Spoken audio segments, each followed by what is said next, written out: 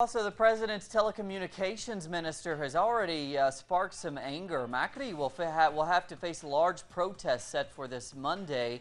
Now, the minister, Oscar Aguad, said over the weekend that the current media law that seeks to democratize mass media will not stay in place.